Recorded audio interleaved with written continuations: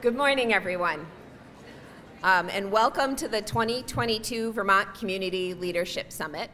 My name's Julie Moore, and I am both the chair of the VCRD board as well as the Vermont Secretary of Natural Resources. And it is a pleasure to be here in person with so many of you this morning. Our first order of business is to get to hear a little bit from President Parwinder Grewal, who is the new or began as president of Castleton VTC and NVU earlier this summer on July 1st. But on July 1st of 2023, will become president of the new Vermont State University.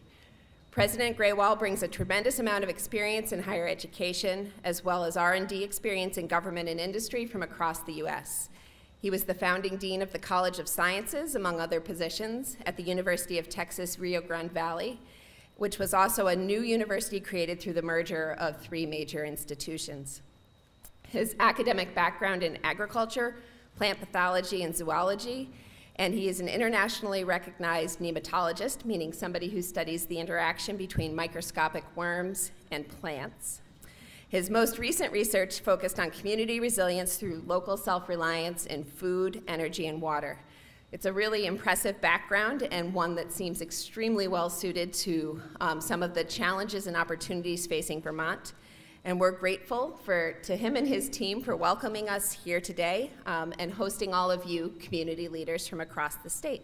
And so with that, I will turn it over to President Grewal.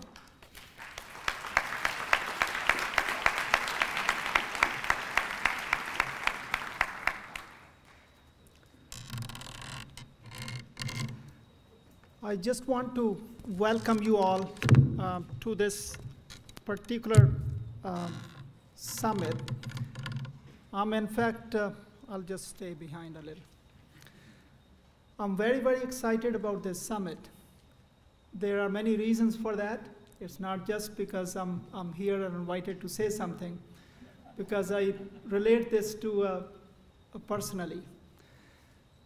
This kind of work, if you engage in community engagement, community development type work, to me it's one of the most rewarding piece of work or any activity that you would ever do. It's from my personal experience. At Ohio State University, when I was a professor, I engaged with the city of Cleveland after the real estate crisis.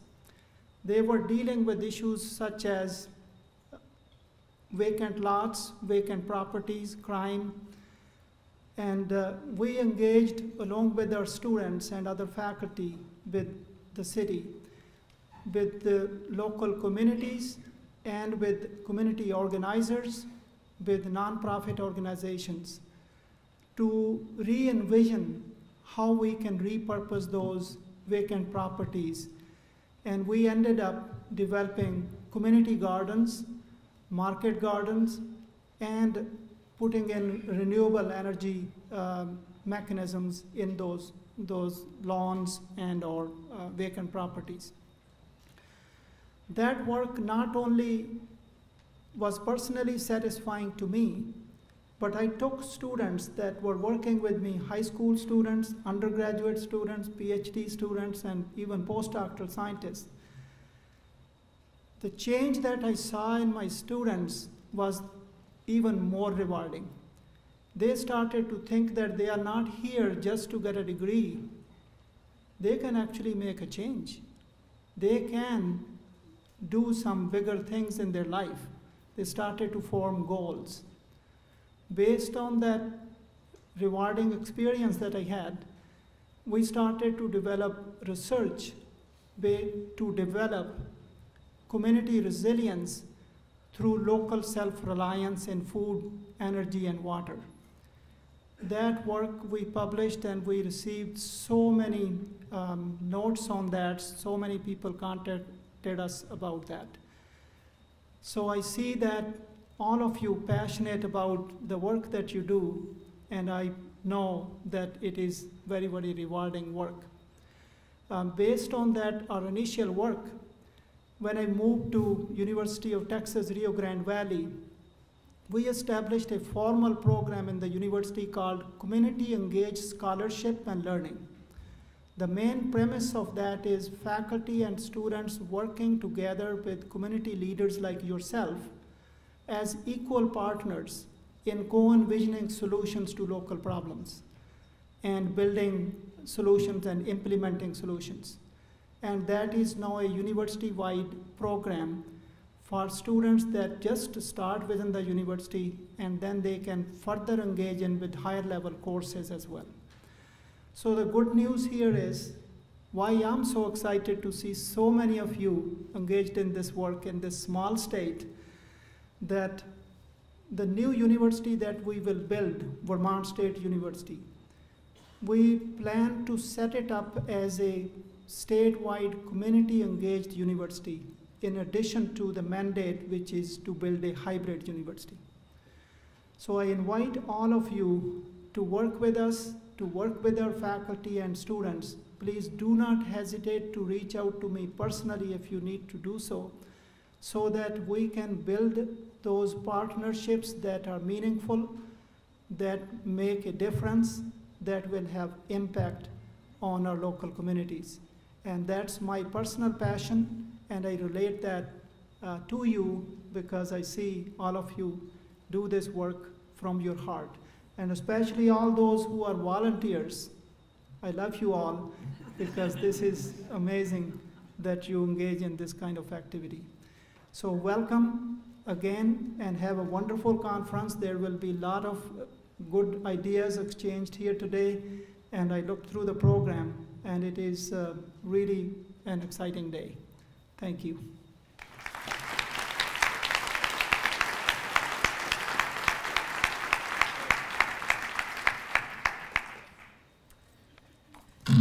Thank you, President Grewal, for that warm welcome and those really on-the-mark remarks. So as board chair for the Vermont Council on Rural Development for nearly 4 years now, it's been a pleasure to see the impact of this organization's work in Vermont communities. VCRD is an independent and nonpartisan nonprofit that believes in local leadership and the ability of communities to help set local priorities for action and works to unleash the power of Vermonters to create a better future.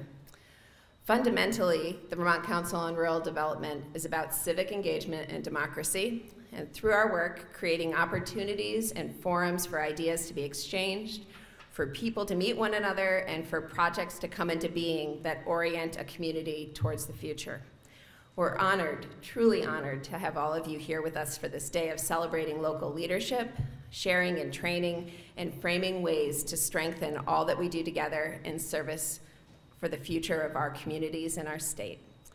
So you have my thanks and warm wishes for a great conference. And with that, I'll ask the VCRD Executive Director, Brian Lowe, to provide a bit of an overview for the day.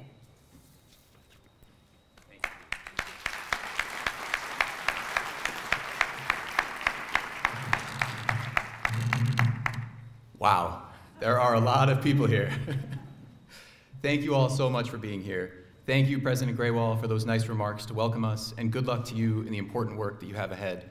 Julie, thank you for your leadership of the VCRD board and always pushing us to be thinking about what else we can do for communities around the state. And to everybody here today, thank you. Thank you for giving your time and coming to join with us today. It's exciting to see so many new faces, some familiar friends, and our hope today is that you leave here feeling rejuvenated and recommitted to your work, that you get to see some friends and reconnect after years, and that you get to meet some new people and make some new connections. In a moment, and is this too loud? Can you guys hear me okay? Okay, good. In a moment, we're going to hear from the accomplished poet and author, Rajnii Eddins. Rajnii's art touches many themes relevant to our collective work: our shared humanity, the centrality of community and youth, the importance of being open to learning from one another. He also speaks to the challenges that we face, and a line from one of his works has really stuck with me because it embodies a central challenge that drives much of our shared effort. He says, as part of a larger poem, that, quote, "American ideals must be a strived for reality rather than a cliche banality." And that is it exactly. As we gather here today to rightly celebrate community successes, successes that will be apparent on panels about creative ideas around housing, new community spaces, successes in the creative economy, or in developing and implementing community-scale climate solutions. What we are really celebrating are small steps towards strengthening or repairing or building anew the civic fabric that binds us and all of our communities together. And as we gather here today and speak of striving for ideals, we need to acknowledge the long history of this place that we love and the many hundreds of years of stewardship of these lands by the Abenaki people. We are also going to talk honestly about some challenges that we need to face together, with workshops and discussions focused on issues like freedom and unity and Vermont's polarities, how to engage the next generation of leadership, how to think about demographic change in Vermont, and how to have necessary conversations about racism in Vermont. Talking and thinking about these challenges is equally or more important than repairing or strengthening, or equally or more important to repairing, strengthening, and building anew the civic fabric that we share and that on which so much depends. Striving for these ideals matters a great deal. Smarter people than I have referenced this quote that I will share, but I believe it with an equal fervor. Abraham Lincoln called American democracy the great experiment, and it is. There's no guarantee that it persists, and there is an uncertainty inherent in democracy that requires every citizen, every resident, all of us, to step forward and contribute to the challenges and opportunities that we face in our communities. And that is why I'm so excited to be with you here today. So if I can get this to work, on the slide, yes, I did it. I think somebody just lost a bet. On the slide behind me, you can see a map of Vermont with many towns colored green, meaning that at least one person is here from each of those towns. And since we did this, we've had about 200 additional registrations, so there's a lot more green on the slide than you can see. What it says to us is democracy requires participation. It requires showing up for your community. It requires stepping forward to support a better future. And that's what you are doing today, and that's what you're doing in your work. This next slide, you can see a consolidated list of some of the comments that we got from you all through the registration portal. This slide gives a sense of what communities across the state, where different volunteers and leaders, what are they working on? Some of these issues, like housing, are not surprising, but sometimes it can feel like you're working alone, trying to push a heavy rock up a hill. And maybe there's some comfort in knowing that a lot of us are trying to push heavy rocks up that same hill. You can see on the next slide here that there are many different issues we're working on. And this is included in the program because I know it's hard to read from afar, some of these details. This next slide captures some of the biggest needs people highlighted when they registered. This is not simple or easy work, and there are a lot of needs in front of us.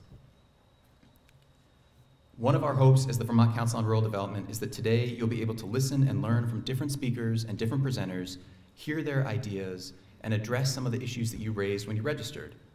We have an impressive and talented group of speakers and presenters, and we have the opportunity not just to hear from established leaders and high-ranking officials who have great wisdom to share, but also from volunteers, from veterans, from people with lived experience, from people who never saw themselves as community leaders and still might not call themselves community leaders, even if they are. You have the chance also to learn from experts who are giving workshops on practical skills like leadership under uncertainty, fundraising, how to keep leadership sustainable, and much more. All the speakers and presenters today are people whose work strengthens their community, strengthens our shared civic fabric, and strengthens our democracy. I am really grateful to them for their time and commitment today. I also want to note and thank the Vermont professionals of color who will be hosting an affinity space for Black, Indigenous, and people of color right outside next door in Conant, room 103. Many of the breakout sessions will be in Conant, and that affinity space will be in Conant 103. That space is reserved for Black, Indigenous, and people of color participating in the summit.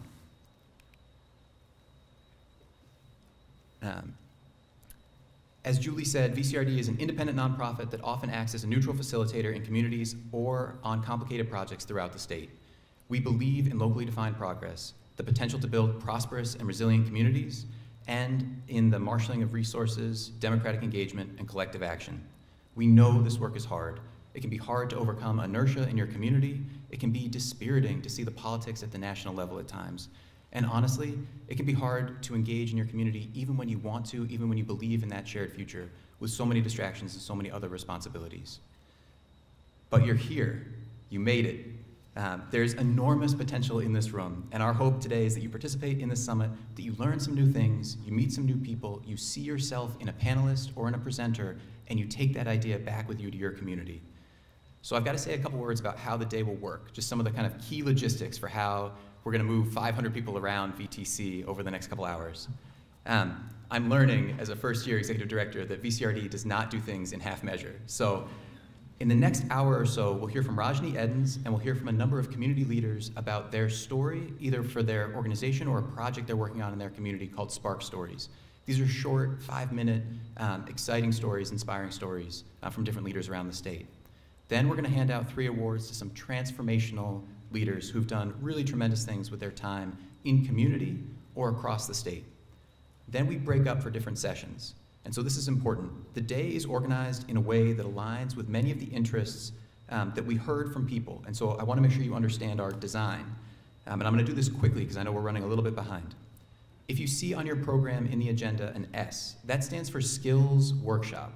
This is an expert-led workshop that is meant to teach practical skills if you're interested. An F. F stands for Forum. Forum are events with kind of larger discussion topics, and they're led by expert facilitators who are asking these broader questions because we want to learn from you. These are issues that matter a great deal for Vermont's future, and we'll have scribes in those forums taking down your ideas, your concerns, your thoughts about challenges or opportunities, but not your name, so that we can hear and think and grapple with some of these difficult challenges. P is for panels. I'm pretty excited about a number of these. You're going to see just an incredible range of wonderful people who are sharing their time and their experience with us. And these are the folks we hope you really see yourself in and take some ideas with you back to your community. And then N. N is for networking. This is a new thing for us. You're going to have to let me know how this goes if you participate. To us, it's all about people.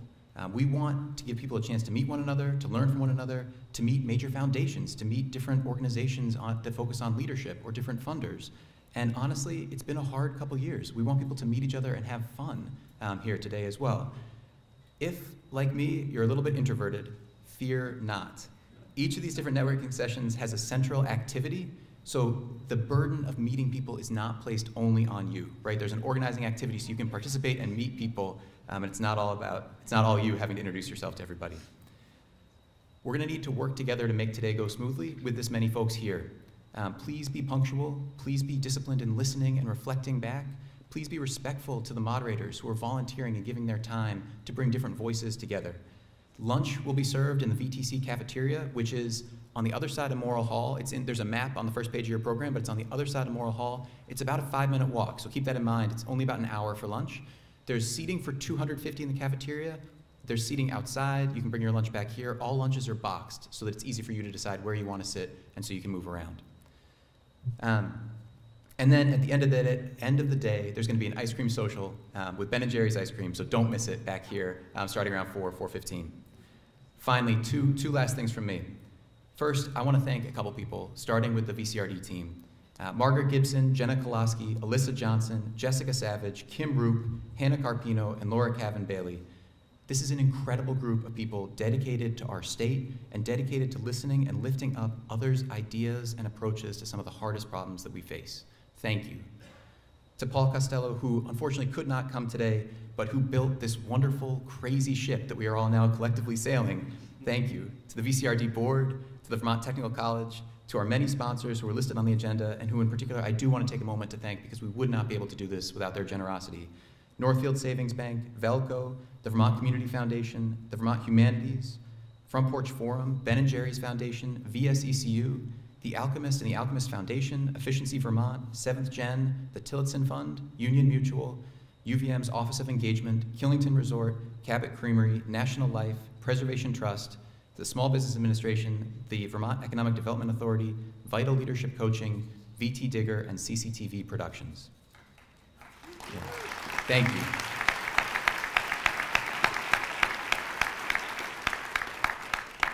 Second and last, I would like to call your attention to a list of names in your program on page 30. These are people that have been nominated by their community to come to this conference because of the way they have stepped up. either during the pandemic or giving their time to support a community project that wouldn't have happened but for their energy, or for a long history of selflessness on behalf of their community and others. These are great leaders. And in a time when it can be hard to find heroes on a national stage, it's nice to know that there's a good number among you today. So I hope you have a wonderful day. I hope this is a rejuvenating summit, that you get to see some old friends, meet some new people, think differently about our state, its history, and its future. Thank you for all you are doing to strengthen the civic fabric in your communities and to collectively help us strengthen democracy and make the ideals for which we strive more than a cliche banality.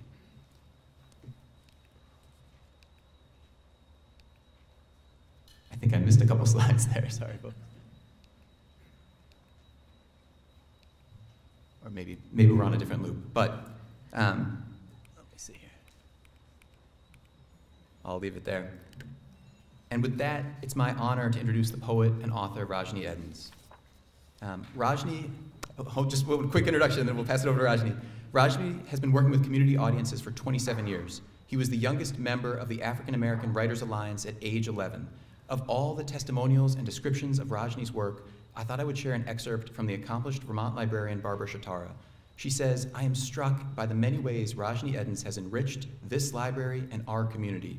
His work in schools, the Young Writers Project, the Clemens Farm, and as an artist and performer at Area Ventures has expanded the audience for poetry and the spoken word. His mentorship and workshops have inspired writers across generations. His readings took my breath away, and the poems have a raw power to them that Rajnii brings to life in his readings." Please join me in giving a warm welcome to Rajnii Eddins.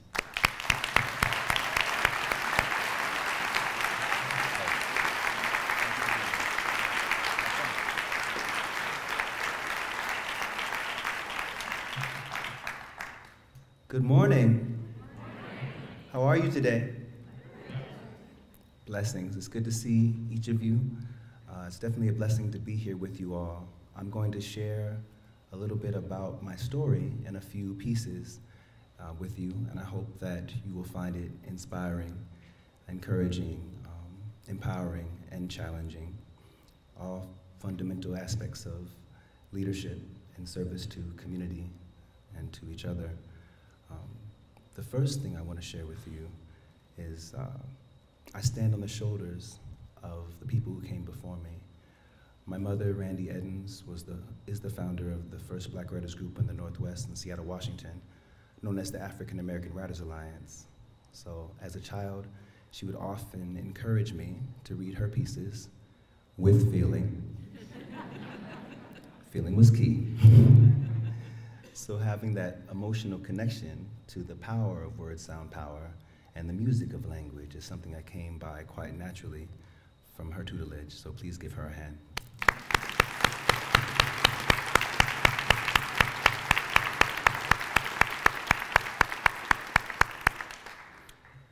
I'm going to open with a piece actually that's written by her. Some of you may already be familiar with it.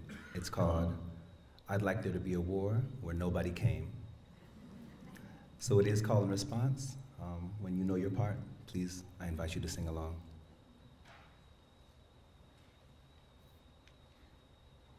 And could everybody rub their hands together like this? When it gets warm, send the energy my way. It's called sending love. All right, I receive it, I reciprocate. I'd like there to be a war where nobody came. I'd like there to be a war where nobody came. Where the gunners didn't show and the flyers didn't flow, like a river carrying death to those below. Where artillery moved too slow, missed the boat and the whole dang show. And we all refused to go, I said, we all refused to go. I'd like there to be a war where I'd like there to be a war where where the infantry said no, in crisp tones the taste of snow, and the bombers stated clear, they won't go in here, and sharpshooters closed their eyes, much to the brass' great surprise. And there was peace, with no reprise, We chose the peace with no reprise. I'd like there to be a war where nobody came. I'd like there to be a war where nobody came. Where we first would check ourselves, see what our causes do foretell, tweak what tweaking would do well, then maybe check ourselves again.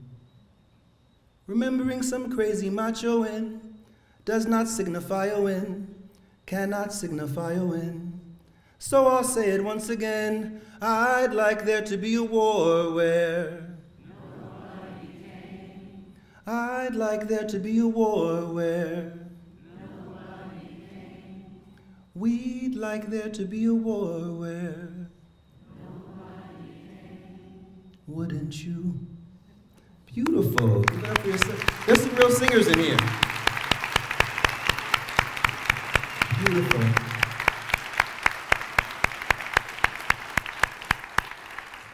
I think it's important to start with that particular piece, not only because it came from my mother, but also because the messaging behind it speaks to us not compromising with warfare, with honoring that peace is a vital right of humanity, that our love for ourselves and for each other is a key component to any leadership we exemplify. My time in Vermont, since I moved from Seattle, Washington some 12 years ago, has been challenging in many ways, dealing with a lot of microaggressions and assaults on my character for speaking truth about my experiences racially. It taught me about the kind of guise of the Northeast, how Malcolm spoke about the wolf and the fox, and the need for more sincere transformation that speaks to the value of humanity from Africa to the present. So I'm glad I was fortunate to have the upbringing I had that has allowed me to be able to alchemize the things I experience to heal myself and to hold space for teachable moments. So in light of all of the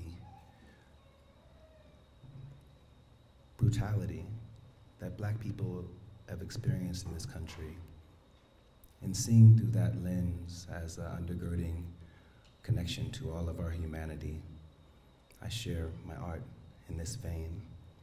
So this is a piece that was written shortly after the verdict of George Zimmerman, who was acquitted for killing Trayvon Martin.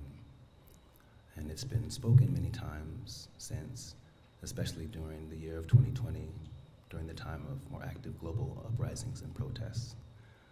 So I share this with you for that purpose, to empower you, to challenge and grow, to encourage and inspire you.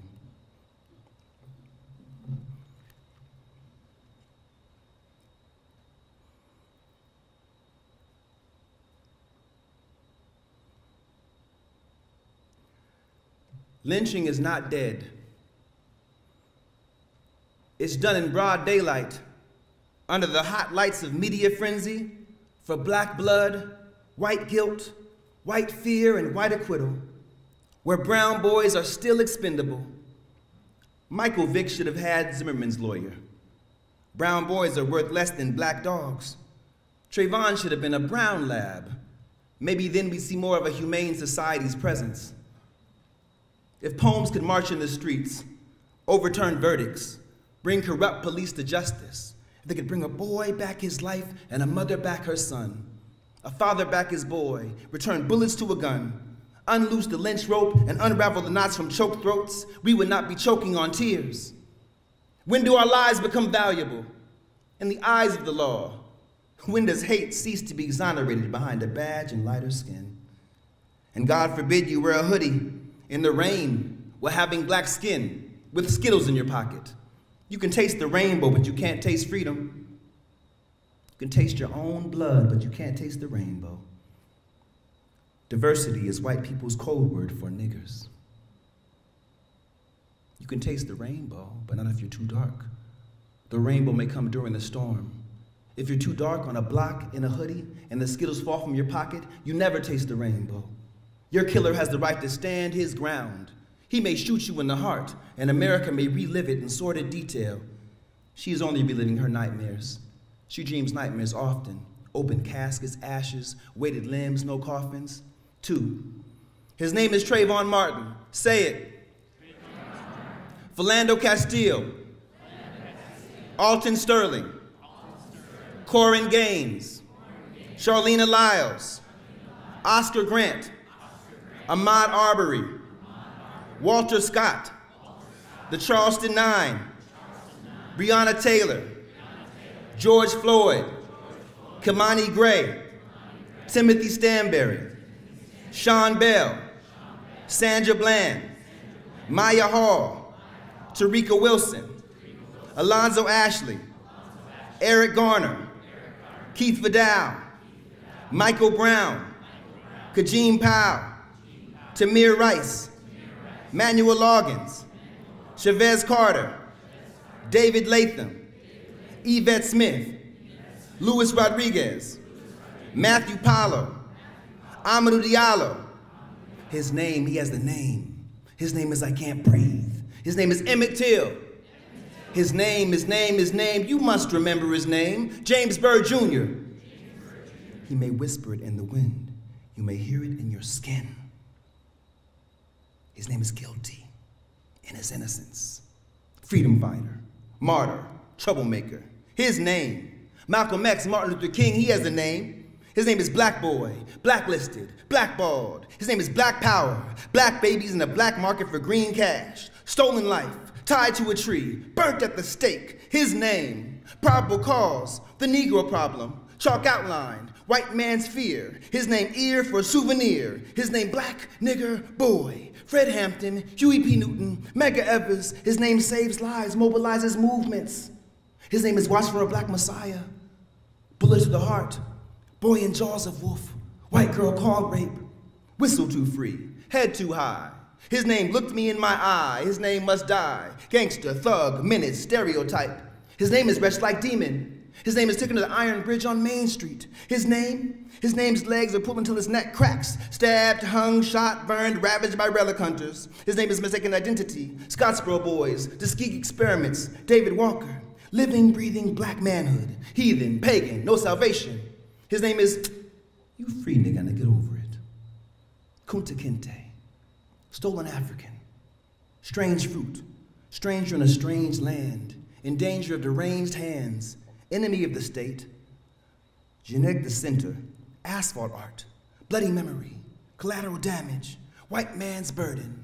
That happened so long ago. Chain gang, wage slave, chattel, on the rack, in the irons, on the run, wanted. His name is arthritic hands that felt more thistles than cotton. His name is Put Your Hands Up. Spread them. Stop or I'll shoot. His name is Bang. 41 shots. Assata Shakur. Angela Davis. Breakfast Program. Black Panther Party for Self-Defense. His name is, he has a name. His name is beaten severely, urinated on, chained by the ankles. His name is dragged for 3 miles and decapitated. 81 places have the remains. His name is missing an arm. His name is crackhead, war on drugs, war on poverty, scapegoat, sacrificial lamb. His name is kicked carcass, convict, criminal, thief, drug dealer, victim, still a child whose name will never breathe again. His name has a mother.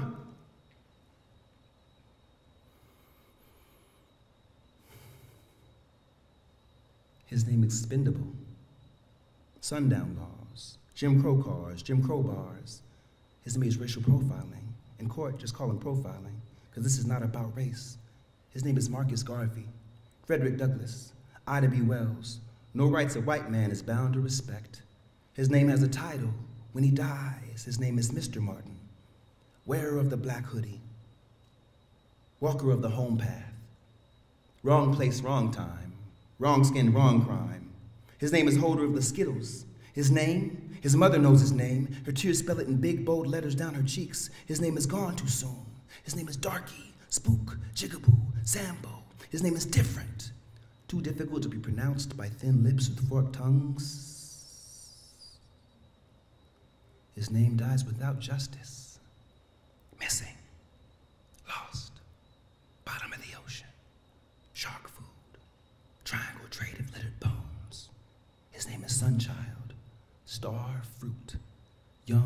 painted in black, but you can call him nigger. His name. He has a name. His name is the sun is rising. His name is wake up!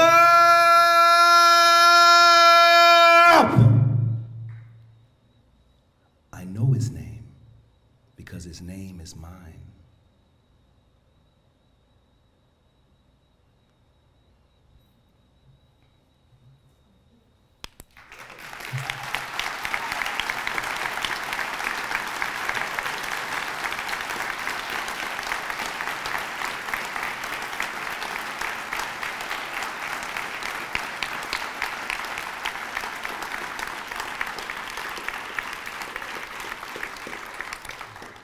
Thank you so much. I hope our time together was valuable and that you're all touched and inspired to continue to serve and deepen your service to community.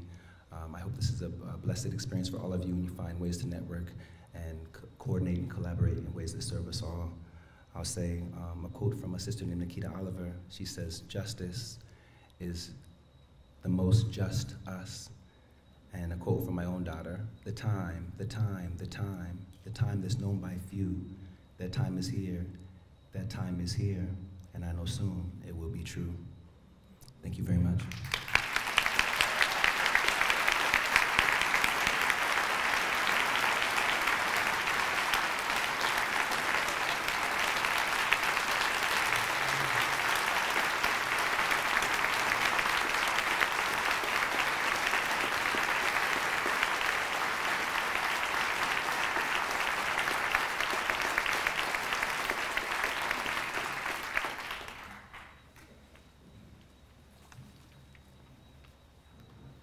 Rajnii, thank you.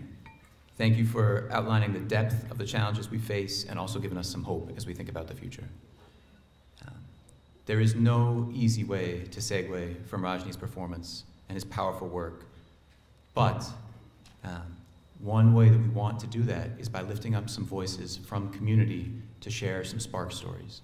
And so I would invite the 4 people who are sharing Spark stories today to come sit up here in the front.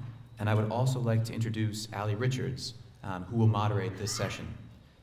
Allie Richards, as many of you may know, is the CEO of Let's Grow Kids. Let's Grow Kids is driving a movement to refocus our collective attention on the importance and potential of our childcare system here in Vermont. She has served in a number of leadership roles, including the Deputy Chief of Staff for the Governor, and now as the Vice Chair of the VCRD Board. Allie, welcome.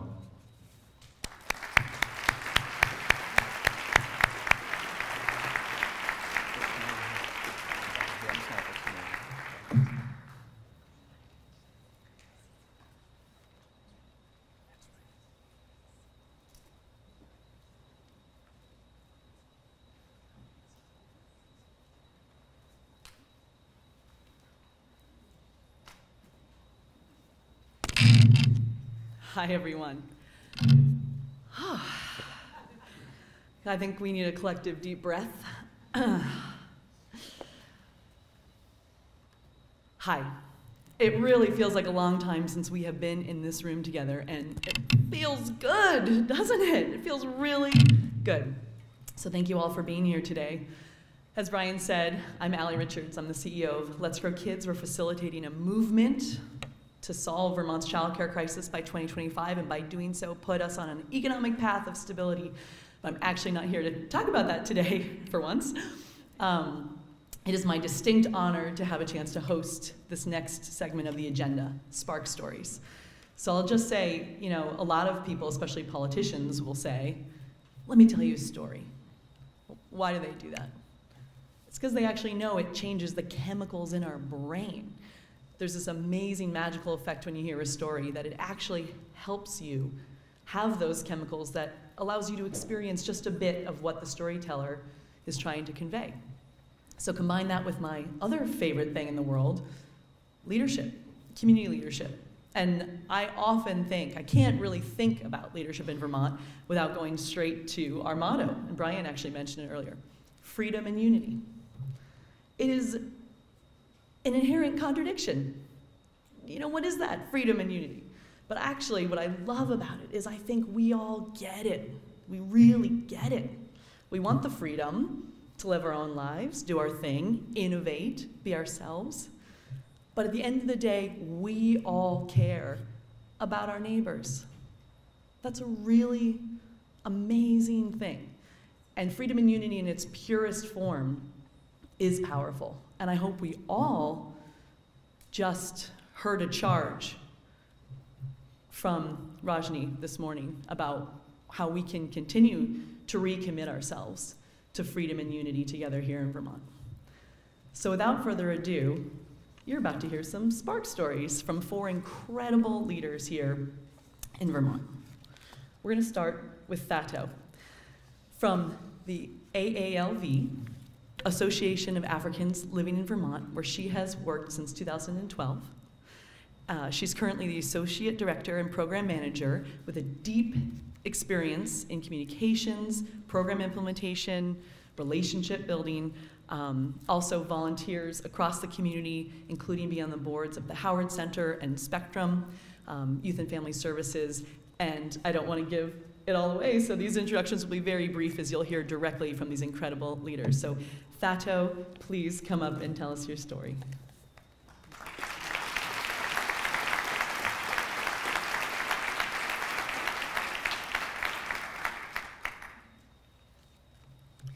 Good morning, everyone. I'm trying to communicate with Brian, who's not getting it.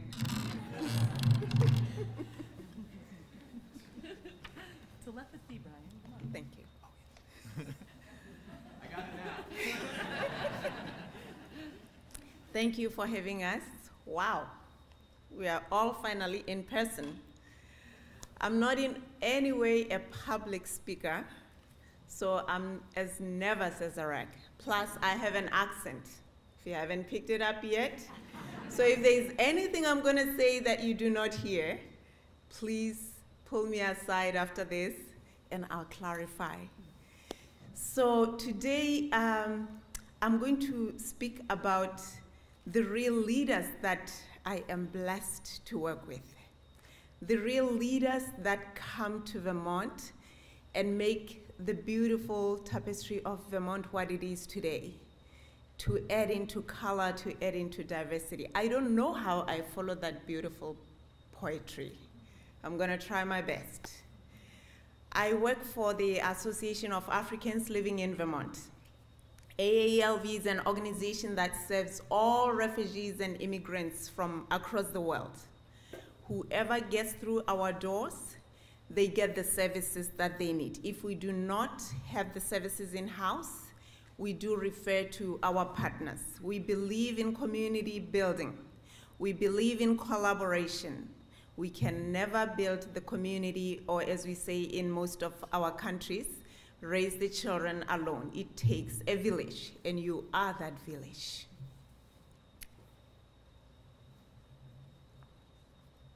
I keep looking up, but it's okay. I'm going to go through this. Today, I would like to talk a little bit about what I will call disruption. I want you to imagine this. You are going about your day. You are a farmer. You are a businessman, or you are a businesswoman. You woke up in the morning to do what you need to do to make ends meet, to feed your own family. In a split second, literally a split second, you are called and told, run for your life. You don't know where to go. You follow whoever you can see running towards whatever direction they find. You are looking for safety. You may not know that that's what you are looking for in the moment. You end up with a group of strangers. Suddenly dawns into you, where am I? Where is my family? Where are my children? Where is my home? Where am I? You stop, you think, you realize that you have lost everything within that split second. The most important thing that grounds you, your family, is nowhere to be found. But yet, you gotta move on. You have to go on. as if nothing just happened. Think about it. You form a new family within a span of hours with whomever you find yourself with. You start thinking, where am I going next? You plan in the middle of the night. You may be in the bushes. You don't know exactly where you are. You move around. Eventually, you find some sort of safety. You form a village in the middle of nowhere.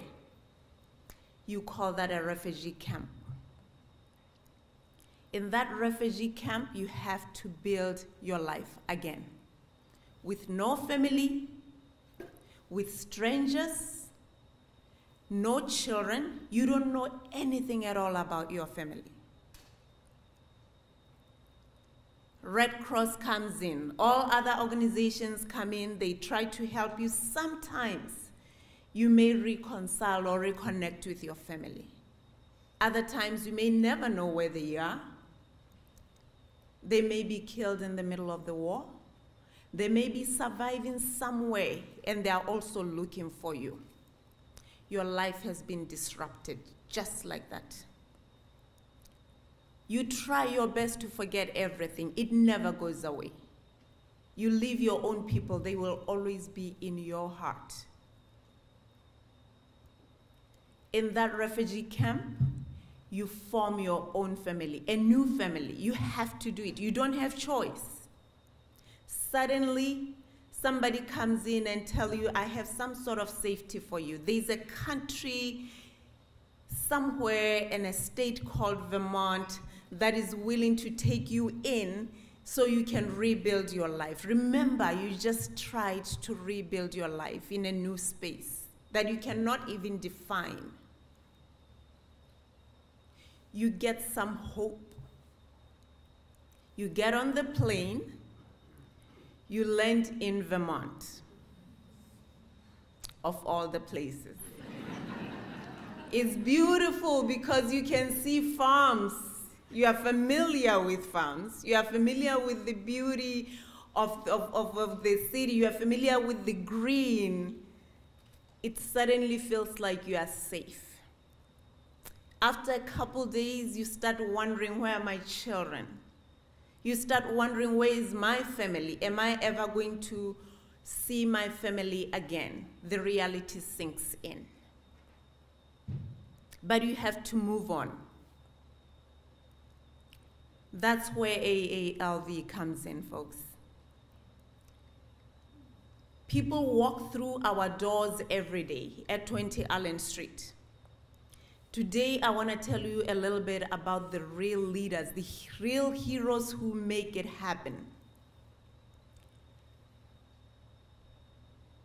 AALV has a staff of about 14, about 3 on temporary basis. We go through the doors of AALV every day. We don't know what story we are going to hear. What we know is that we are going to make some connections to get someone help. As people come in, the one thing that brings comfort is they find somebody who can speak their language, someone that they can identify with, somebody that have walked their walk. We speak about 17 different languages in one space. You walk in, if you are not used to that, it may feel overwhelming. But that's where the real heroes, the real community leaders are every day. Folks come in to talk about their stories. Folks come in to say, I need help. These real leaders that I'm talking about make it happen without complaint every day of their lives. They have walked this walk. 99% of them are refugees. We come to Vermont, we become part of this beautiful community, we feel welcome. We may face challenges because they will always be there. What our hope is that we can all work together to make Vermont a beautiful place to live. to make Vermont where you can see different colors without being threatened. To see our coming here as part of enhancement of the community. That's what makes the community. That's what makes Vermont happen.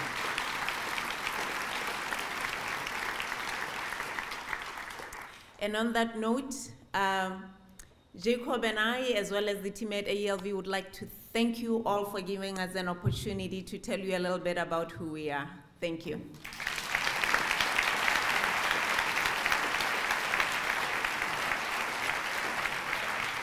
Tato, Ritsebi, everybody, thank you so much for your leadership and for sharing your story with us today. Next, we have Kate. If you've been around Danville and you see some exciting collaboration or innovative product happening, you can bet she's involved with it. She's the co-chair of the Danville Train Station Committee, a member of the Planning Commission, the municipal lead through the Better Connections planning process, deep background in public health, community development, and really bringing the folks together in Danville in a way that I think we could all take a lot of inspiration from. So without further ado, Kate Whitehead, please join us up here.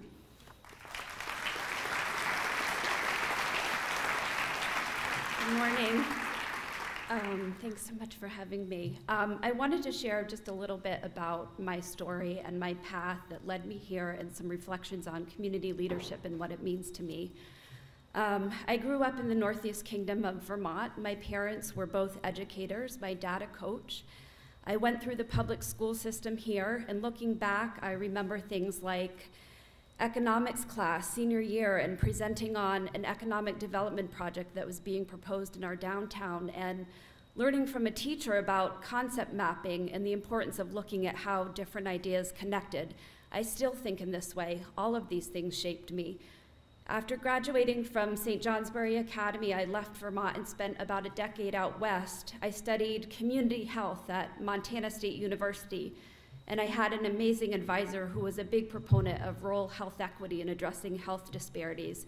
I think of her as being nose deep in her research, and she brought her passion to the classroom, and she had us out in the field talking to people and developing programs and helping find solutions. Her passion is Native American health and building those trusted relationships and bridges and new pathways between communities. I learned from her, and I watched her. She's a leader. When I returned to Vermont, I worked in the public health field for a number of years. I met amazing, caring people. I learned about the bridges out of poverty and protecting our most vulnerable populations. I learned about viewing individuals and communities holistically and how important that is. In that time, the public health community in Vermont started to look at emerging research about health in the built environment and the concept of healthy community design. In this moment, I found myself standing at the crossroads of public health and community planning. Public health practitioners and community planners were coming together at the table for the first time. And what did this require of all of us? Well, a willingness to be open-minded and challenge the way we were all used to doing our work and looking from a new perspective, a new lens, and learning a common language. We talked about how health related to local and regional policy. We talked about community infrastructure and how we could be intentional about designing communities that support health. And then we got to work. We engaged communities and saw them come together to create positive change. They are all leaders. Not long after moving to Danville, I joined the Planning Commission. I had attended a community meeting and was asked by one of the members, and I was so honored by that. I've seen over the years how dedicated this community is, how active the local organizations and community groups are, and their shared values of neighbors helping neighbors and community service. We've done a lot of work in Danville around planning for the Lamoille Valley Rail Trail and the historic Danville train station. We were awarded a Better Connections grant in 2018 that modeled cross-sector collaboration, health, transportation, and economic development. It brought in regional and state planners to support our team at the local level. It was a partnership. We looked to them for guidance, and they turned to us as well in this notion of community as expert. They would offer support, but also empower us to lead the way. This is what leadership looks like. This led to one fall morning of 2018, a group of us in Danville cleaned out the old passenger side of the train station. We moved storage items out, we swept the floors, we wiped the woodwork down, we cleaned the windows. We brought coffee and muffins from the local bakery and invited the community to talk about the train station's future. And now, there's an incredible team of talented people working together to restore this historic building, a part of who we are as a community. We sit together, we talk about our values, and we support each other, and we're excited about the future. And we're building this house of belonging, a community hub, breathing life into it and watching it come alive. To me, leadership means seeing the innate health in people, focusing on that, and viewing them holistically and not just in parts. What you see is what will emerge. Keeping the vision alive, being a voice for possibilities, giving individuals and communities enough space to become who they are supposed to be. They're intuitive and resourceful and have an incredible ability to self-organize. Leadership means knowing that we all have a deeper story and looking for the lessons in your own. It means challenging your perspectives and being able to step outside of yourself and then listening to others. It means commitment and showing up with an open mind and an open heart and doing that inner work. It's so important. And sometimes it means wiping the dust off an old window to let the light in. Thanks for having me. Thanks for listening.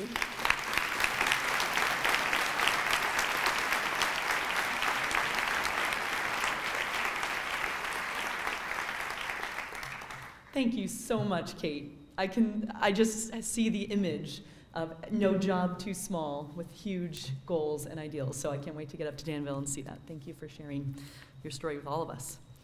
Next, I want to introduce you to Rich. Rich Holshoe, I actually have the great honor of working with him on the Future of Vermont Action Team, where he has this wonderful style of being both forceful and kind in moving the conversation along for all of us. He is a resident of Southern Vermont, and he's an independent historic and cultural researcher. He served on the Vermont Commission of Native American Affairs and is a public liaison and tribal historic preservation officer for the Elnu Abenaki, members of the contemporary indigenous community. He's also the founder of the Atawi Project. Rich, we're very excited to hear from you today. Thank you for sharing your story.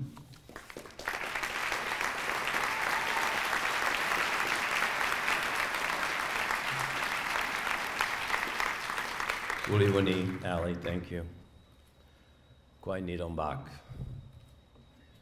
Paakwanonguzian, Wigodam, Namyolan, Bamgiskak. Indelewizi, Lisa, Indayuan Tastagak, Tali Sukwakik. Ulipayo, Indakina. Uli Sponzawiwi. Good morning. Hello, my friends. It's good to see you, most of you for the first time. I am called Rich. That is the name I am known by, not my financial condition. We are known by others. We are created by others to a great deal. I am from what you know as Brattleboro, traditionally known as Wantastagok, in Sokoke Abenaki country, down the Connecticut River toward the Massachusetts border. The Sokoke people, their friends, relatives, allies, have been here for 13,000 years. A long time.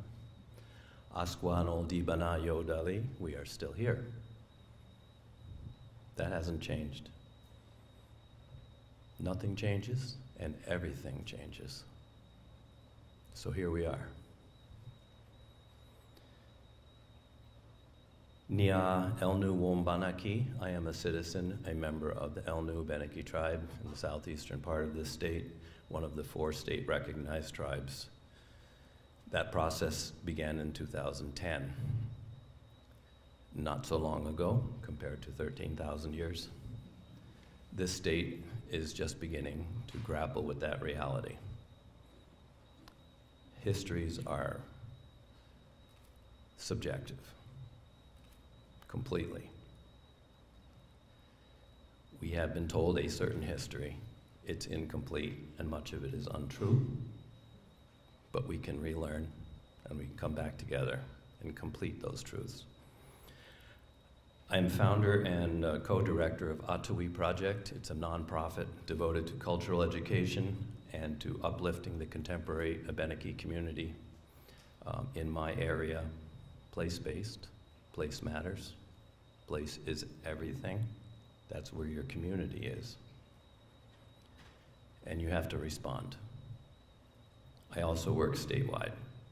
I have served on the commission in the past and may do that again. And it's an honor.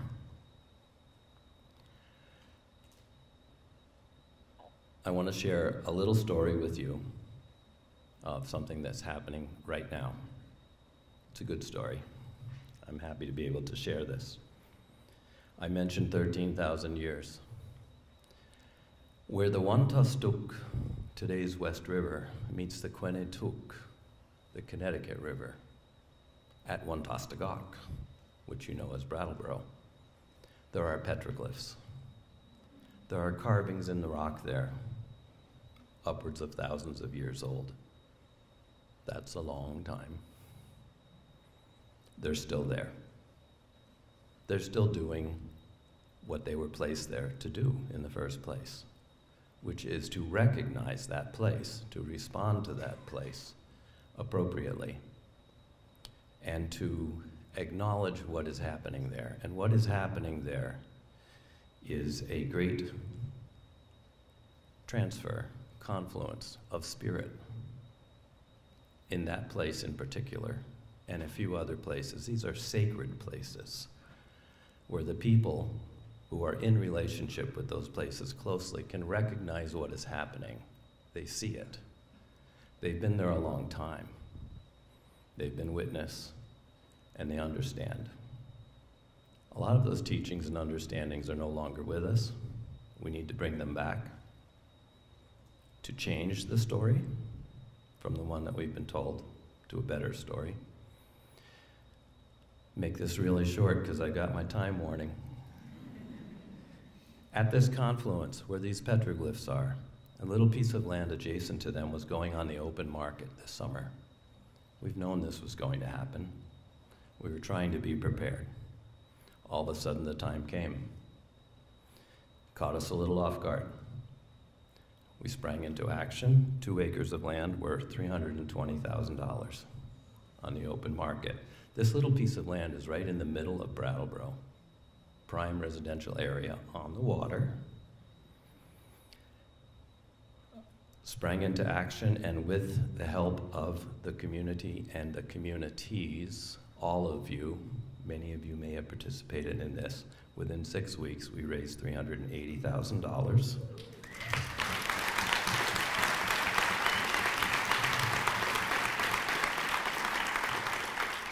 And so this place, this special place, where the petroglyphs are, a place of ceremony, a place of pilgrimage for thousands of years. Many, many, many ancestors are buried there. This land should never be disturbed, will not be disturbed. You're welcome to come visit someday. By the end of this month, it will be under the stewardship of the Elnu Abenaki tribe. With the assistance of many others, I want to give a shout out to Vermont Land Trust as our trusted partner.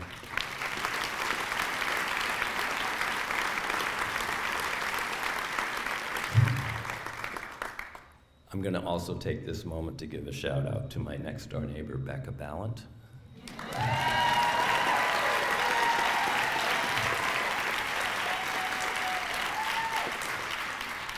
A fellow resident of Wantastagok, and she knows that name. And other people are learning it now. So thank you. Add this story to yours, and let's create a new one, an old one, and a new one. Creation is continual. Thank you.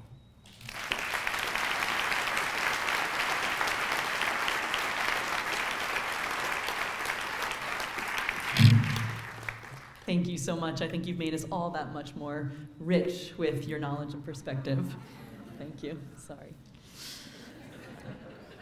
Finally, we have Nick. Hi, Nick. Nick Stark is a French-American multidisciplinary designer. He moved to Poultney after visiting the family camp on Lake St. Catherine his whole life. He's recently overseen the rebranding of the Slate Valley Trails and the town of Poultney. And when he's not working or volunteering, he can be found on his bicycle or exploring with his dog, Reggie. Nick, thank you so much for your leadership and sharing your story with us.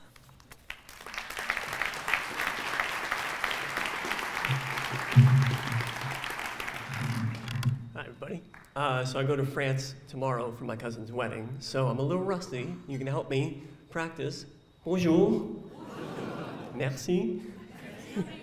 Super. Alors. So I just want to express my gratitude for each of the other Spark storytellers, as well as the VCRD organizers. It's great to see such representation up here today. I was honored, surprised, and a bit scared when Kim and Jenna approached me about sharing some thoughts on community leadership. Despite the deep connection I feel towards this land, having grown up visiting our family camp on Lake St. Catherine in Poultney, I'm also a COVID transplant and an unabashed Flatlander. Please don't tell anybody from New Jersey that I'm here, okay? I now live in downtown Poultney, and I want to share a story of community and collectivity, how a team of volunteers successfully completed a rebranding effort at no cost to the town, and some lessons learned about the nuts and bolts of how we came together to see through this collaborative initiative.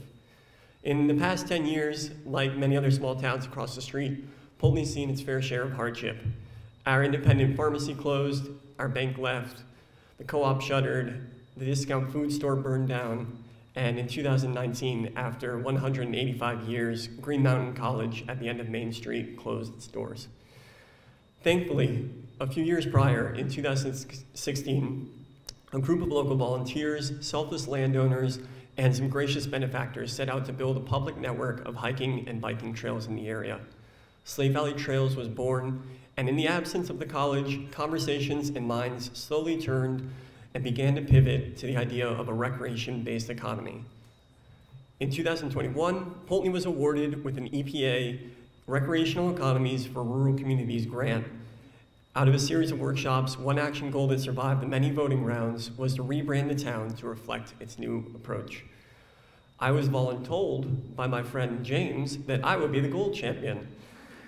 So here's how we did it. Firstly, everyone in the workshop that might have been interested in the initiative received an invite to a virtual meeting, and we got to work devising a plan. That makes it sound simple, but the reality was that after a highly attended first meeting, there were weeks of meetings where it was just myself and Jose Galvez. He didn't even live in Poultney anymore. And it was us two who were figuring out what this town brand would be, where it would live, and how it would be created. Jose has since left the committee, but his involvement in the early stages of this project was crucial. It kept the flame alive. Thankfully, since then, we've built a solid core of committee members, but that early period led to the first lesson. Welcome warmly and happily bid farewell. People are busy. Take what time they can give and thank them for it. On longer projects, be prepared for a revolving door of volunteers and recognize those who consistently engage. So our committee devised a list of assets that would comprise this new branding: a logo design, a new slogan, a color palette, and typography guidelines. Next, we created a list of community stakeholders, including local nonprofits, social clubs, the select board, and local design professionals. After a few months of scheduling and holding community stakeholder workshops, the bigger groups in town were aware of the effort and why it was important. They had a chance to share their thoughts on what Poultney is and is not. Here's the second takeaway. Go for the low-hanging fruit. Plenty of organizations didn't respond to any of my emails. Engage with those that do, and try to make sure that those that don't engage at least know what's going on. After that, we fumbled a bit looking for grant funding. This is something that towns usually pay for themselves. In a stroke of luck, we learned about the Castleton Content Lab, a group of marketing students at Castleton University in the next town over. Their mission was to learn and hone their skills by assisting nonprofits and municipalities with design and marketing projects. They were ecstatic to help out, and after a handful of Zoom meetings and pizza fuel brainstorm sessions, they set to work on designing the new town assets. We went through a few closed-door sessions of refinement and presented the new branding to our stakeholder groups. The Castleton Content Lab really knocked it out of the park, and the branding received universal praise and acceptance. We made sure to get letters of support from the stakeholders we'd worked with throughout the process. Those letters and the new designs were presented, and the branding was officially adopted by the Select Board just over a year after the first branding meetings. This leads to the final lesson. Be prepared for success. I was not. It's easy to get tunnel vision for the next milestone, but lose track of what follows next. We had to scramble to prepare a mini PR campaign around the new branding once it had been officially adopted. So in your projects, I implore you, carve out some time to shout about what you've accomplished, recognize what still needs to be done, and of course, leave some time to celebrate. Best of luck with your future projects, and enjoy the day.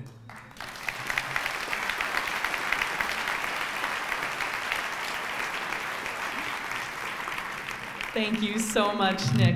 I just want to quickly also acknowledge Fato brought today with her some community members and colleagues who are joining us in the bleachers. So just want to say hello and thank you so much for being here. You all are so friendly and lovely and warm, and yet it takes a lot of courage to stand up, especially after a couple of years of being in our home offices. So I just want to give another huge warm applause to our 4 leaders here today for getting up here and sharing all this with us.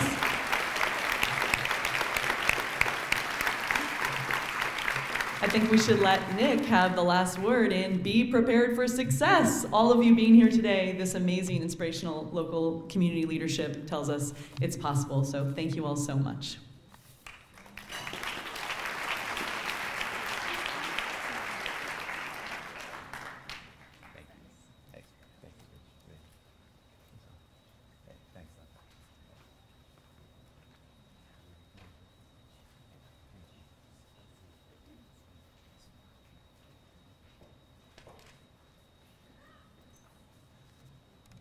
Folks, I'm going to go right into the next portion of our agenda because we are a little bit behind on time.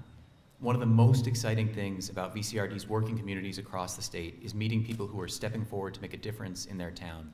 We get to meet some truly astonishing people who work with great passion, great integrity, and great commitment for others. And so it is an honor today to be able to recognize 3 leaders across the state whose work embodies that spirit. Their work truly is heroic, not just because of its impact and its importance, but because of the way they inspire others around them to lean forward, to do more, and to strive to meet the best ideals of our country. It's an honor to ask Julie Moore to join me here, and we are going to ask those 3 recipients, Pam Parsons, Brenda Torpy, and Sarah Carpenter, to come sit up here if they're willing.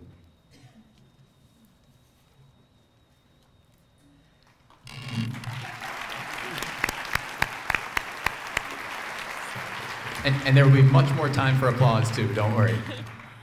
And while they're making their way to the front, there are seats up here if anyone standing along the back would like to find a chair. Great. The first award we're going to present today is the Community Leadership Award. And this award is presented each year to celebrate a Vermonter who exemplifies dedication, integrity, and honorable service to community and to rural Vermont, and who has had a transformational effect. We present the award to highlight the work of community heroes who epitomize the best spirit of local community service, who are volunteers, not paid employees or elected officials, and whose work has made their community a better place. This year's Vermont Community Leadership Award is being given to Pam Parsons of Richford. Pam has an incredible story of commitment to her community. A UVM grad, she has diverse interests and talents and a remarkably broad and impressive employment history, including work at Franklin County Home Health, in education, and as the co-owner of a construction company and the executive director of Northern Tier Center for Health, or NOTCH. According to those at NOTCH who know her, under Pam's leadership, the organization has thrived, providing good jobs in a region of the state that has a large population with family incomes at or below 200% of the federal poverty level. Pam is an incredible force for good in her community of Richford, and as Tim Smith, the mayor of St. Albans, a VCRD board member, and the leader of the Regional Development Corporation notes, Pam's work has made a positive impact on Richford and really all of Franklin County. Pam serves on a number of boards as well, which is impressive in its own right, but even more impressive when you think of the range of interests and interconnected issues her service touches. She's on the board of directors of OneCare, the Bi-State Primary Care Association, Vermont Rural Ventures, the Richford Economic Advancement Corporation, and the Richford Renaissance Corporation, as well as the Pharmacy Network. Pam, it is such a pleasure to have you here with us today, and congratulations.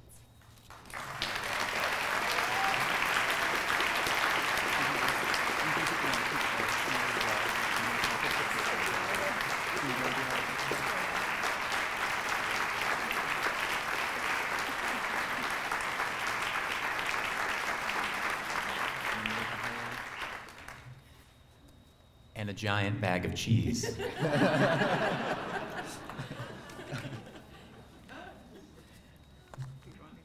going to say one last quick thing and then I'll have you speak. We just want to celebrate you a little bit more, Pam.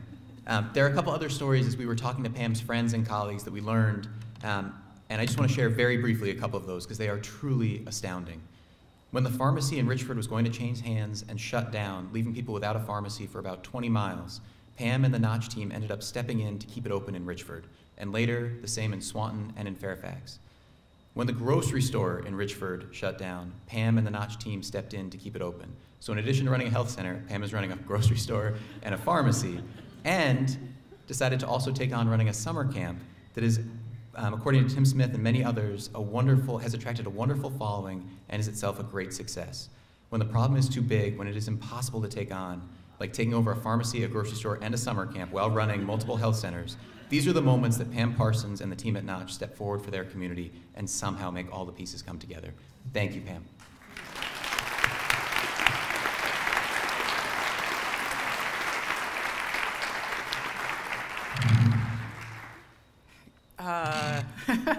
Thank you. Sometimes you don't think about all these things, and if you did think about it, you might have said no. Is that the lesson we should take away? No. I want to thank Vermont Council on Rural Development for the award because they take emails, they take phone calls.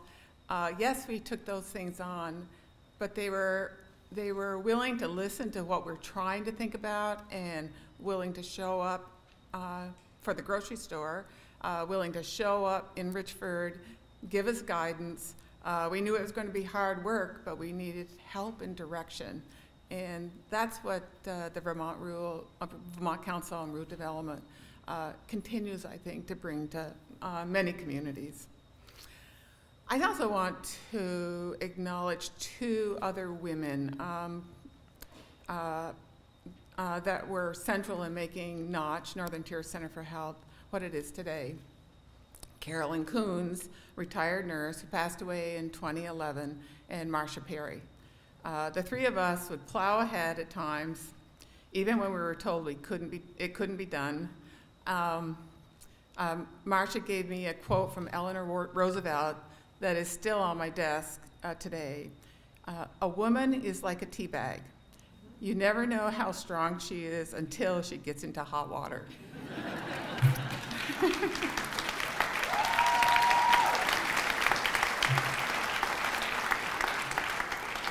As you can guess, we did get into hot water, all for the right reasons.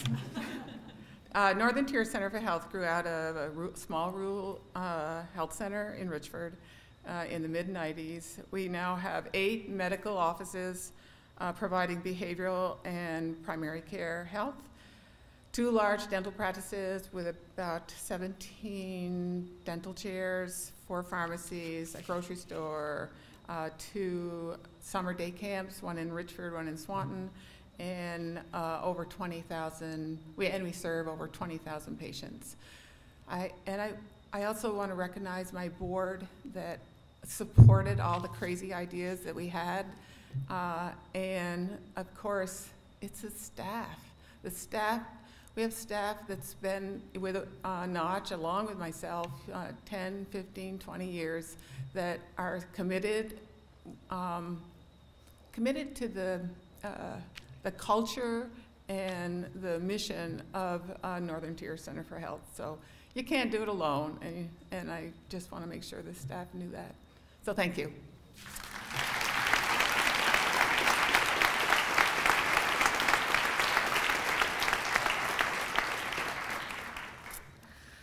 Our second award of the morning is the VCRD Lifetime Award for Service to Vermont Communities, and this year we're actually recognizing 2 people. Over the last few years, VCRD has recognized a Vermonter who has dedicated their life and career to their community and to communities throughout the state. This award is given in recognition of transformational leadership in service to community and the people of Vermont. Past awardees include John Ewing, Rick Davis, Paul Brune, Molly and Hank Lambert, and Gus Seelig. This year, we're excited to recognize Brenda Torpy and Sarah Carpenter for their lifetime commitments and unconditional dedication to dignity, housing, justice, economic opportunity, and a fair chance for all Vermonters. We're going to recognize Sarah first. Sarah Carpenter's service to Vermont has taken many forms. Sarah was elected to the Burlington City Council in 2020 and serves on the Community Development and Neighborhood Revitalization Committee, the Charter Change Committee, and is chair of the Human Resources Committee.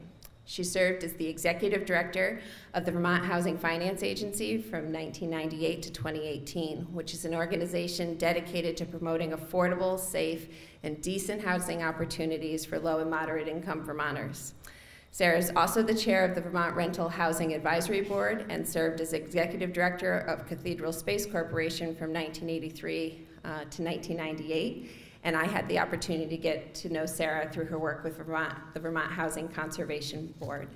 I'm going to turn the mic over to Brian for a few additional words. Thanks, Julie. There's a lot of work and a lot of passion and a great deal of impact in people's lives tied up in the short biography that Julie shared. And as with Pam, the more you learn, the more impressive Sarah's work becomes. From her work building composting toilets in rural parts of the state, through her service in the Burlington City Council, which began in the depth of the pandemic, she has found creative ways to support communities across the state in many capacities. In calling some of Sarah's friends to learn about her before today's events, a couple themes really shine through. She's committed. She cares deeply about people. She is analytical. She might be the smartest person in the room. She has a strong and successful advocate for providing services alongside housing, starting with her work helping elderly Vermonters, and that work has become a template that has been used by many other social service providers. And Sarah builds, not just housing, but institutions. She builds the structures that help people build community. Sarah, it is a great honor to recognize you today.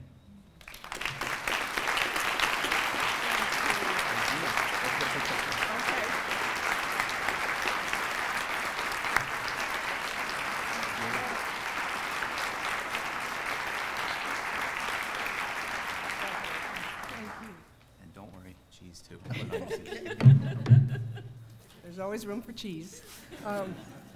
I truly am so honored to receive this award from all of you, from the council, and mostly honored to serve with my wonderful colleagues. You've heard a lot about community connections. Today's about community connections. I've connected in various ways with these women for, I think, over 40 years, hate to say it.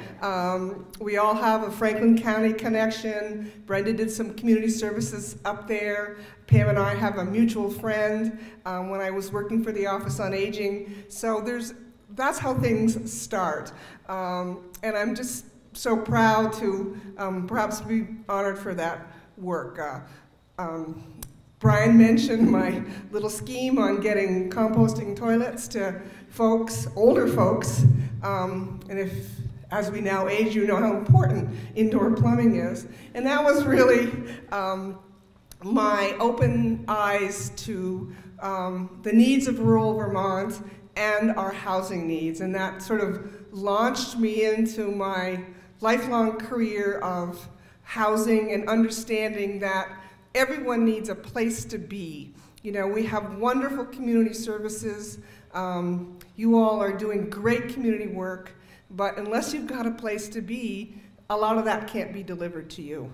We can't get your child to school, we can't feed you, we can't educate you, we can't deliver health care to you unless you've got a place to be. And I'm proud to have worked for two really wonderful organizations who supported me in being able to bring that out to the community level and provide some really very innovative programs. As Pam mentioned, and I'm sure Brenda will, we rely on our staff, and I have had wonderful staff over the year. My successor, Maury Collins, is here, carrying on, I know, and others from her staff, and I'm sure there's folks from Cathedral Square. And I'm just so proud to be part of this big network. Some people perceive me as maybe being a little Burlington-centric. I'm Vermont-centric. This state means so much to me, and we're the little engine that could. All 644,000 of us, we can make things happen, and you are all part of it. So thank you for taking the time to recognize me, and let's get all that work done.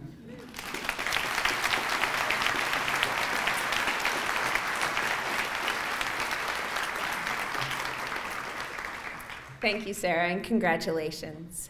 And now Brenda Torpy. Brenda, we're going to talk a little bit about the work you've done, although I don't know that that can be done justice. Not every Vermonter's ideas have been recognized by the United Nations and set a new international standard, like what you and your team at the Champlain Housing Trust have done around the ideas around shared equity and permanently affordable housing. Brenda was a founder and the director of the Champlain Housing Trust from 1991 to 2021.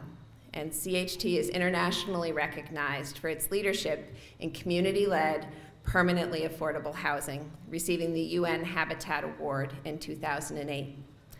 Brenda started as a community organizer in rural Vermont, worked as Bernie's first housing director in Burlington, and at the VHFA on policy and program development. She formed and led Northgate, a nonprofit which acquired, preserved, and improved 336 at-risk affordable rentals on behalf of the tenants who now govern it. Brenda was a Ford Foundation leader for the Changing World and has served on the advisory committee of the region's home loan and Federal Reserve banks and the boards of the National CLT Network and successor Grounded Solutions Network. Brenda now leads technical assistance for CHT, providing direct training and technical assistance on these models across the US and internationally. And I'm going to have Brian say a few words as well. So like Pam and Sarah, Brenda's professional accomplishments only begin to speak to some of the contributions that she has made. The incredible list of things that Julie just shared don't explain what John Davies called the, quote, impossible hours, standing up a new organization called CEDO, the Community Economic Development Office in Burlington, and the Community Land Trust. It doesn't cover the collaboration and innovation that came with designing and implementing Burlington's inclusionary zoning ordinance, or the critical moments sitting around a table in the mayor's office in Burlington making the case to save Northgate. And of course, famously, it doesn't give all the detail on the long effort that her friends say, and I love this, quote, exhausted many, many lawyers on the way to shared equity and permanently affordable home ownership. Her friend Amy Wright talks about how Brenda just has this, quote, knack for putting things in a way that can be understood, and how that is equally vital alongside her energy and determination and laughter in getting things done. Gus Seelig, who knows a few things about housing himself, when asked, had this long pause and said simply, Brenda is in a class of her own. He went on further, and I'm paraphrasing now, not a direct quote, but the concept of a community land trust, the impact of Northgate on even the creation of VHCB, the broad recognition of shared equity, Brenda's involvement in some of the most complex housing deals in Vermont's history, the tremendous growth and continued success of CHT, now under Michael Monte's leadership. These are all a testament to our outstanding and transformative impact on many communities in our state. In addition to this energy and relentless work ethic, Brenda is somehow the person who can be both a ferocious advocate, fighting with great empathy for the poor and the dispossessed, as well as a person of tremendous patience and above all kindness in the face of these challenging and vexing problems. And I can attest to that firsthand.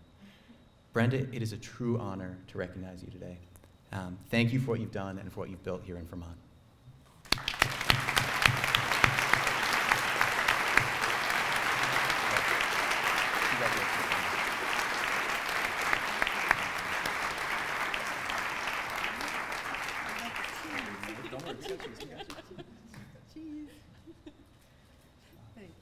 Congratulations. I want the cheese. You can't forget the cheese.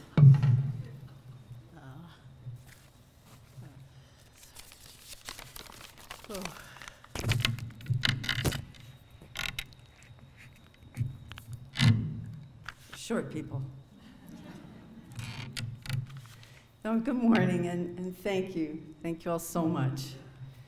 This is a really great honor and very, very generous on the part of the council, especially in light of my co-awardees. Congrats. And past awardees who include many of my heroes, my Vermont heroes. Your work at the council is advancing community engagement and help people come together to get things done. This is the aspect of my work over the years that meant the most to me. So it's no surprise that anything that I've achieved, I did it on the shoulders of an incredible group of activists, leaders, advocates, practitioners that I've had the great good fortune to work with all along the way. And for the past many years, you know, none more than the staff at CHT. This is a team of smart, dedicated, and very compassionate people who knock it out of the park every day, and especially now under Michael Monte's leadership. We've been equally blessed with our board members, right in this room. Sarah was a founding member of then Burlington Community Land Trust. Hours and hours of volunteer work, and her contributions redound over time. More recently, Brian Lowe served on our board. So I don't have to tell you how lucky we were, but also that's the caliber of leadership. You can't really go wrong when you have leaders like that in your organization.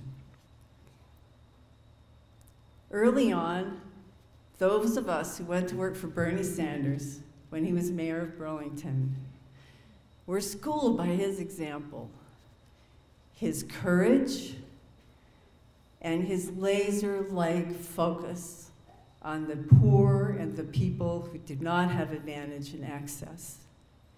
And I see some of you here, Liz, others, who took that with them into Vermont. None more than Amy Wright, who took that ethic across the state, as an incredible developer, right, and fierce protector of Vermont's most vulnerable people, and always a model to me. So the achievements that you so kindly celebrate today exemplify what's best about Vermont, what drew me here and kept me. It's how Vermonters, you're here today, value and practice civic engagement. And that's nothing more than the hard work, but the most rewarding work of democracy. And we need a lot more of this across the country now. Thank you to the council for all you do to support and sustain that work. And on behalf of the entire posse, recognizing these achievements, and from the bottom of my heart, thank you.